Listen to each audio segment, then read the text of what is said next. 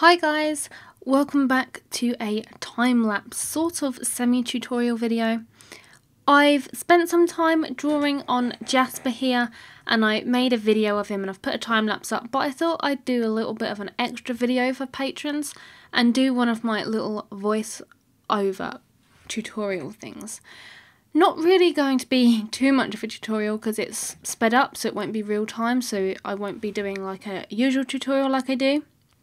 But I just thought I'd talk about what I've done on this guy here. So I've started off with the eyes, as I usually do.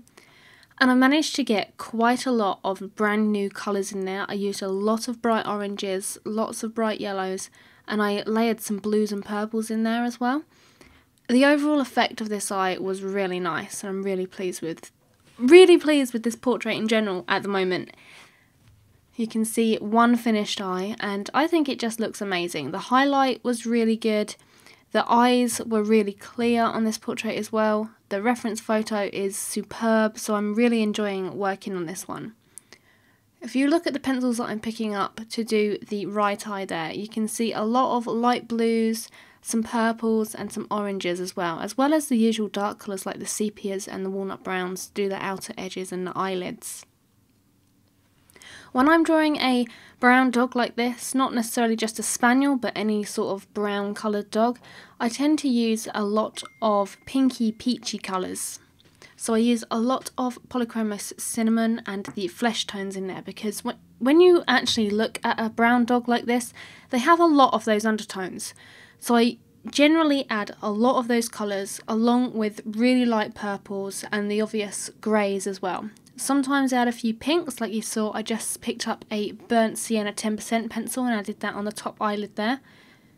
I like to add all those sorts of colours. There's so much going on in this fur, it's a real joy to draw. So doing the upper eye socket here, the shadow on his eyebrows, that was really simple, straightforward. I just layered down some greys, went over with some walnut brown in the polychromos, dark sepia, and then added a few splashes of purple here and there. A little bit of orange for a little bit of undertone as well.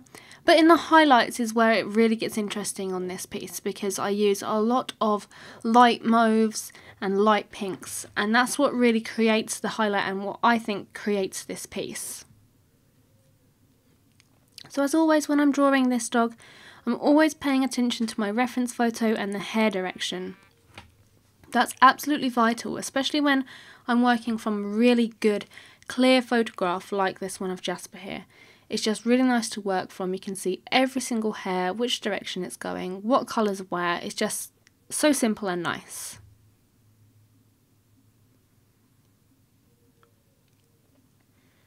So you can see again I'm adding some different colours to all of the brown fur and the highlights there, some oranges, some pinks and some purples.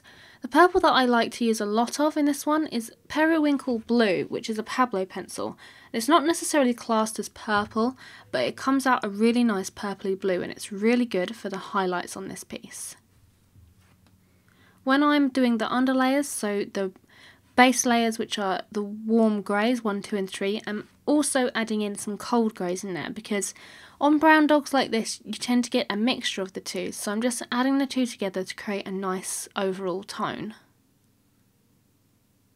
Again, doing the bottom eyelid, lots of pinks in there, love the flesh tones of the polychromos, a little bit of I think it's rose in the Pablo. I'm pretty sure it's rose, I can't remember off the top of my head, but lots and lots of light pinks in there.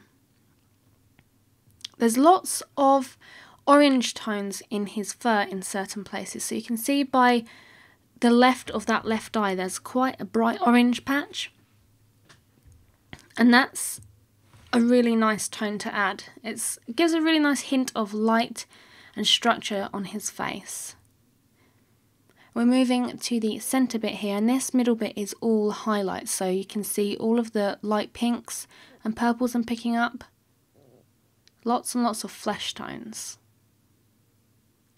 And then I'm adding in all of the dark hairs first with this, so I know exactly where they're going, mapping them out. Then I'm going in with my mid colours, so my mid-ranges like the dusky pinks and some raw umber, and some oranges as well, some raw sienna, and then adding in my mid-tones and then going back over with my dark tones over the top of that.